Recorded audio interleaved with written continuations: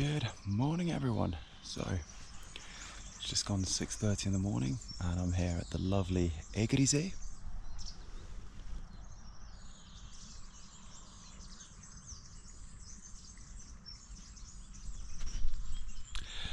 So yeah, what's the plan today? Well, I'm by a lake.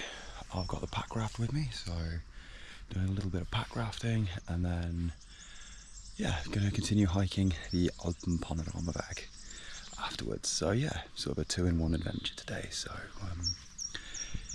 yeah, that's the plan. It's a lovely sunny day. Super happy to be out. Let's get the boat rigged. Let's get to it.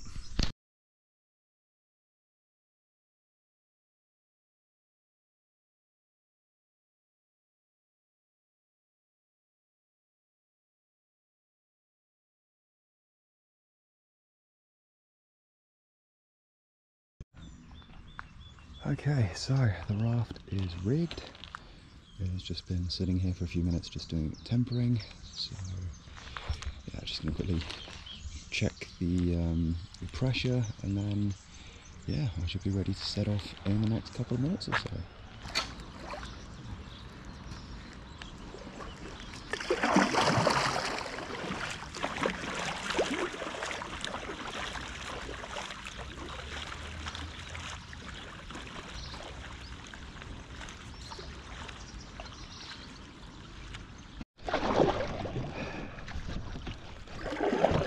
Alrighty, so I'm now on the lake, gerisee. Just gonna enjoy a nice, relaxing day out on the water. So yeah.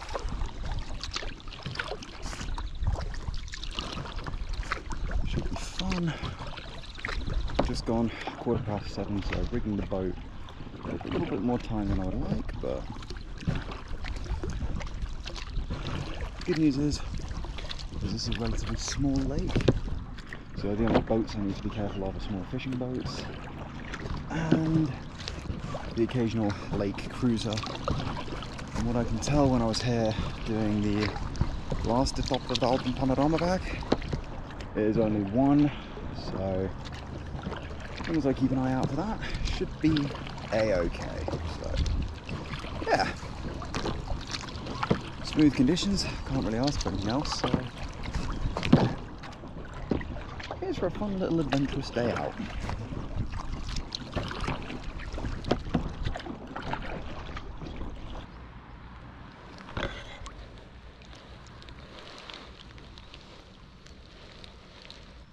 Well, conditions absolutely all time today. There's barely a wave, really smooth going. Seen a couple of fishing boats so far. Haven't seen the lake cruiser yet, but got my sort of head sonar looking around. Yeah, quite a few swimmers. One person on a racing boat, racing rowboat, and one stand-up paddleboarder, which is very nice.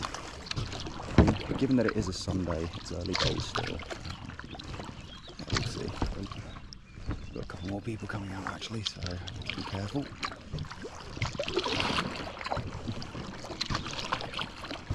Alright, get over here.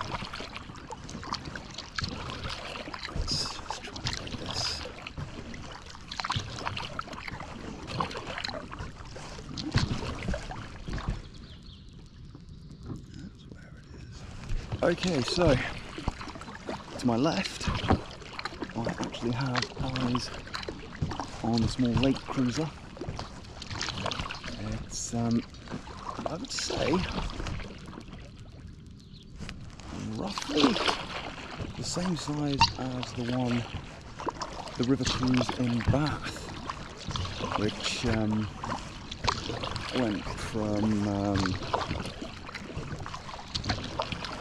Pulteney Weir up to Northampton Weir and then back down, which is one of my favourite stretches of water to paddle. Just very relaxing, and it was quiet, so yeah. Just over there is the lake cruiser, so yeah, relatively small. Quick view behind me as well. So yeah, there's the view of yonder.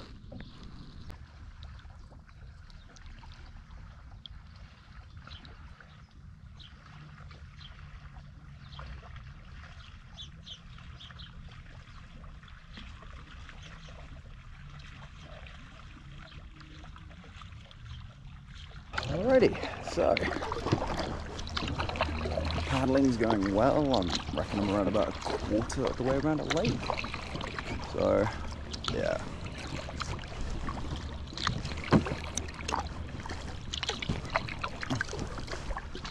This rafting trip is definitely a little bit shorter than I thought it was going to be, which is nice because this is only my third time taking this specific boat out. So yeah, nice to still get a feel for it. I still want to do rivers though. That is still on my to-do list, but with the amount of rain that we've had this summer, we'll see. I was just following a duck. I think it was a coot, possibly a grebe. But because of the glimmer or the glare on the water, I didn't quite see it.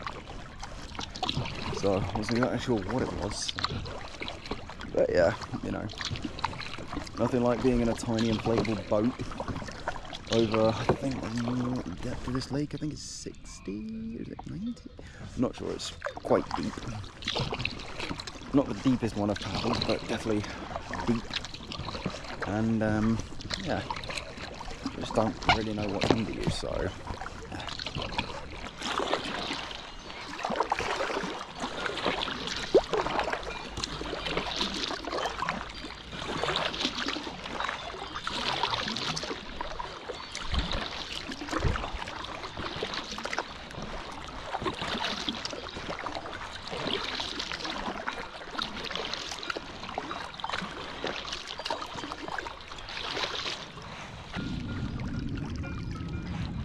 That's a big one. Big jet, can't tell which company, but definitely either flying out or flying into Zurich.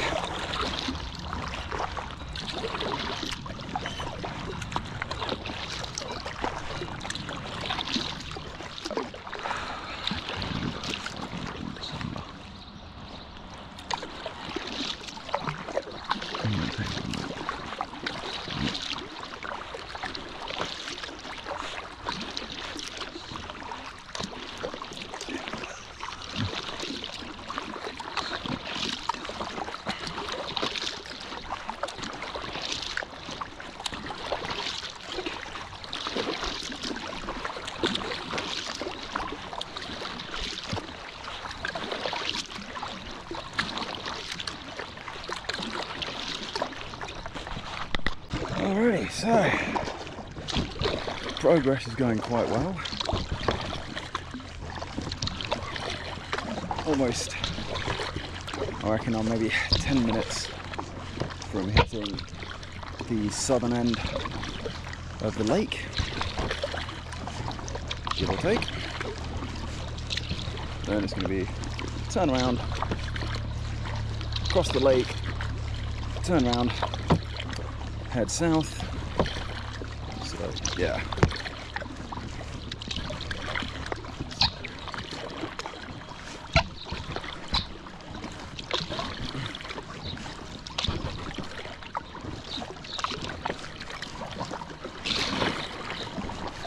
Also, I'll make sure to put the photo up, but quickly spent 5 minutes with the notebook, just planning out some of the finer details for my international trip this year. As I'm pretty sure I noted last time I was out on the raft when I was doing Link Canal, I've unfortunately had to cancel one of my holidays this year already due to the weather.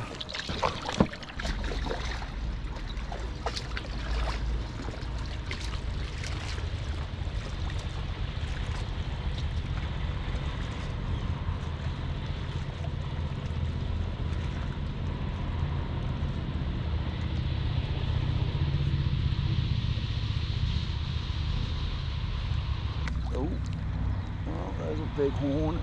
Oh dear, lake cruiser's about. Where is the nearest? Where's the nearest thing? Where is it? Okay, so it's behind me. Where is it approaching from?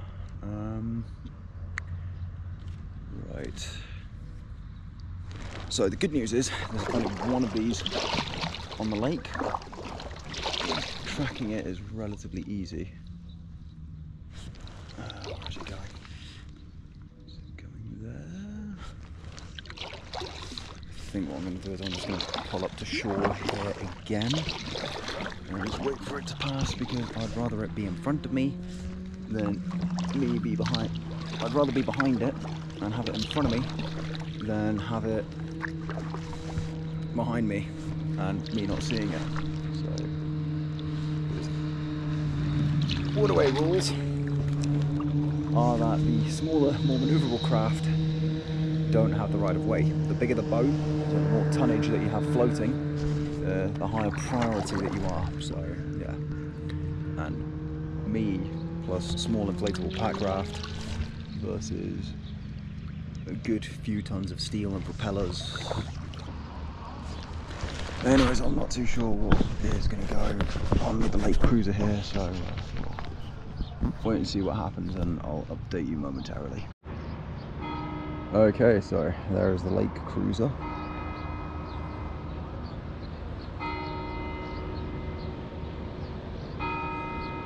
So yeah, it's been around about 7 minutes, give or take. I've been waiting for it, so yeah, once he passes by, then yeah, no, that's good. As soon as they pass by, then that's all problems solved. It should be a little bit of a fun wake, so yeah. Alrighty.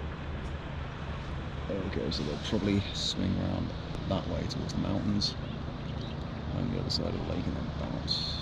Yeah. Okie dokie. Cool.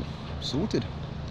I'm not going to stray too far to that end of the lake just because it is a nature reserve and I do not want to go beyond the buoys, so yeah. Well, there was one kind of boat I was not expecting to encounter. Oh. Yeah, okay.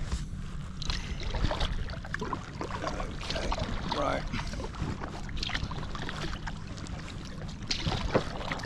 I was not counting on speedboats. I thought this lake was mostly going to be small, low-powered fishing boats, but no. There are a few very, very high-powered speedboats around, so should make for some fun wakes. But at the same time, I'm a little bit nervous, and I hope that they see me. One of the reasons why I chose this Packraft in bright red rather than the Caribou in green. Because in hindsight, that was a little bit of a questionable choice on my end, but hey ho.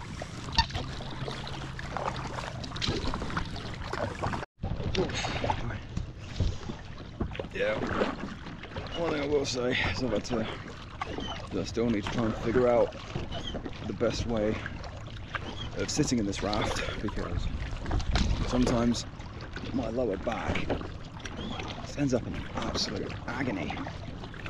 So yeah, that's why I'm adopting a little bit more of a relaxed position, just try and ease some of that off my back, because I still have potentially, well not potentially but definitely 13 kilometers of hiking after this, because I am doing the top 9 of the Alpine Panorama Trail. So yeah,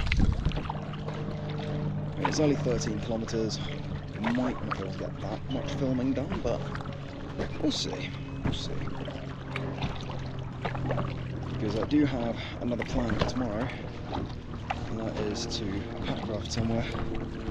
I did a bit of a recce earlier in the year, that will be a video for 2 weeks' time.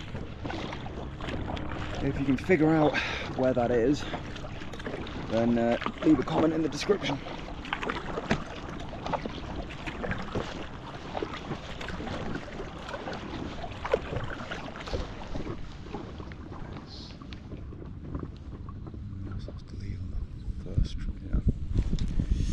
Yeah. Okay, so definitely a small exercise in confidence building now, and that is paddling over open water very, very far away from land. So yeah, I am committed to do this, as I do have a life jacket and so on. So yeah, because I mean, I know for a fact I am probably going to be at least 150 metres from shore. So yeah, I can see. I mean, I don't think it's going to take too long, maybe 10 minutes or so, give or take. So yeah, I have a life jacket, so let's go. Try not to think about whatever's underneath.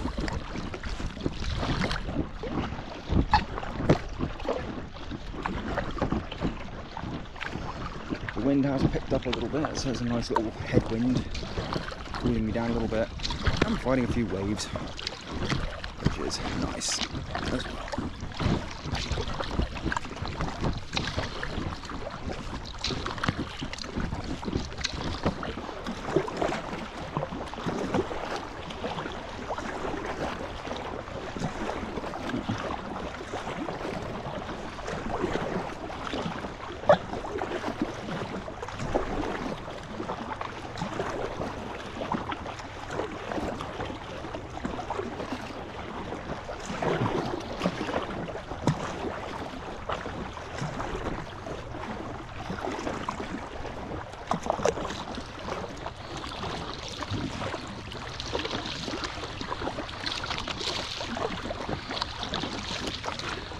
There's the cruiser. I was wondering where that disappeared off to today.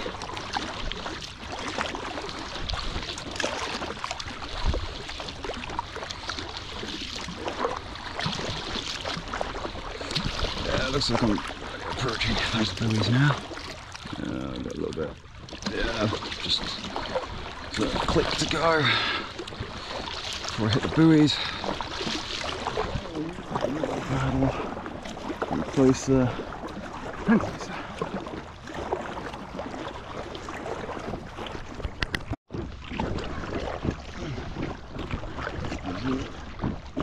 Oh, he's fishing. Right.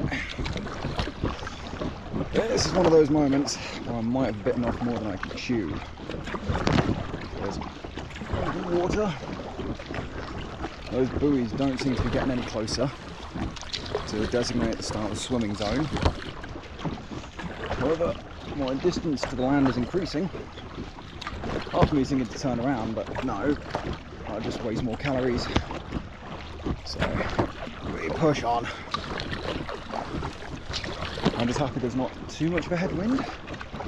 Actually stopped, I think. So yeah, just need to avoid this fisherman off my right hand side here, because I can see that he's got he's doing trawl fishing. So what he's got is he's got two smaller boats. So he's got his boat here, then he's got two smaller floats on the outside there in a little triangle formation. Those little smaller boats are known as dogs. What they do is they carry a line from the mothership to the dog, and on the line different types of hook and bait. And from what I remember from when I did the Swiss fishing test, is I think he's predominantly going to be going after lake trout. Yeah. So yeah, because I think there's an event in Lake Zurich in the winter that is the opening start of the fishing season. And from what the instructors told me, it's really an event to go see. So I think I was in the military when that happened in January of this year, so next year I'm going to try and make it. Let's go and have a look-see. So yeah.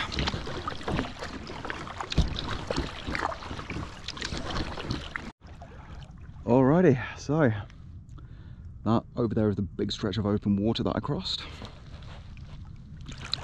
There are the buoys indicating the nature reserve and swimming zone. So yeah, not too long to go now. I reckon I should be finished right on midday as planned. So yeah, my plan then is to quickly get the boat out of the water, get my rucksack rigged for hiking, and yeah, if I'm up for it, maybe go for a short swim. I mean, I've got a towel for the boat, that doubles for me, so yeah, I might do that. Yeah, we'll go swim. But it depends how busy it is. So yeah, we'll see.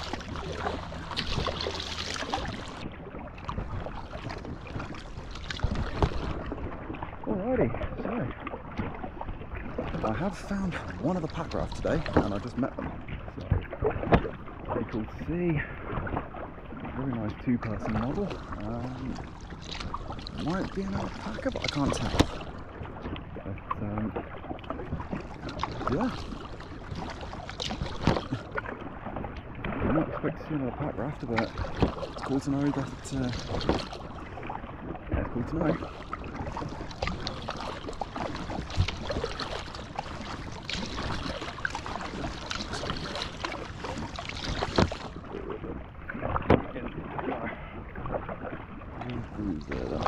Swims on. Oh, we're clear. We're clear. Yeah. Alrighty, so I'm done with the pack rafting. There's quite a few more people around where I entered, so I'm not going to film, but yeah, it's done. Get the boat rigged and let's get hiking.